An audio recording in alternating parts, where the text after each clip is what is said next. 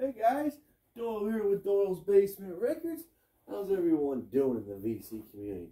I'm still doing great. No complaints so far. So, this will be another episode. You know, as I'm doing like the 12 days of Christmas, I'm doing the 12 days of music. This will be day 4, album 4.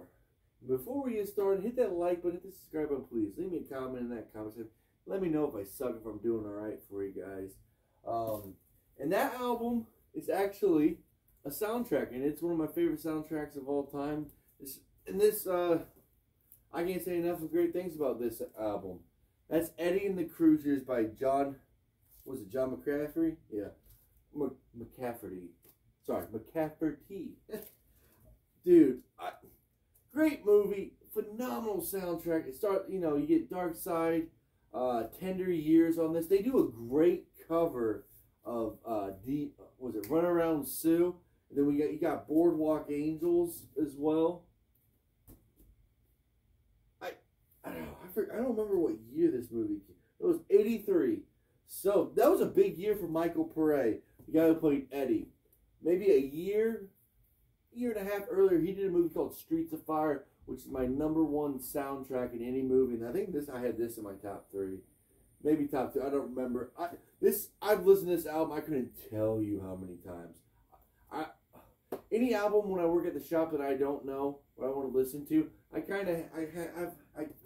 not gonna lie. I put this puppy on, man. Love this album, especially that side A. Yeah. Anyways, back to the movie. Michael Pare. He might be the GOAT in my eyes with being related to a soundtrack. If you haven't seen Streets of Fire, check it out. Young Diane Lane. I think that's like one of her first main roles as an actress. You got William Dafoe, Rick Moranis from like Honey, I Shrunk the Kids, Parenthood. And I know I'm getting off topic, but man, that's a great movie. Keanu Reeves' first movie, if you guys didn't know that. Man, now where was I going? Oh, and the lady from Uncle Buck who was dating John Candy's character. But anyways, if you don't want to watch the movie, man, check this album. Just check out the song On the Dark Side. You can type in Eddie and the Cruisers, or you can type in John McCafferty. I'll type this in my link on my favorite songs on this. They even did a sequel to this movie. The soundtrack's, I don't think as good, but man, it's right up there. Great music in the second one too. And there's a little scene. It's my favorite scene out of both the movies. Michael Pare's character is kind of teaching this young buck. Oh man, I'm sorry. He's not teaching. They're taking turns kind of soloing on guitar. The young kids, and this is in the 80s, the young kids all kind of about like, he's playing a lot faster, trying to do more notes, and instead of just having kind of a beautiful melody. So he's even doing some finger tapping. And then Michael Pare character's like, yeah, it's all right. It would please an audience, but that's the easy part, as he says. You got to feel the music, that he says. And then the kid's like, oh, I want to learn. And he sits down and plays a little guitar solo. It's gorgeous.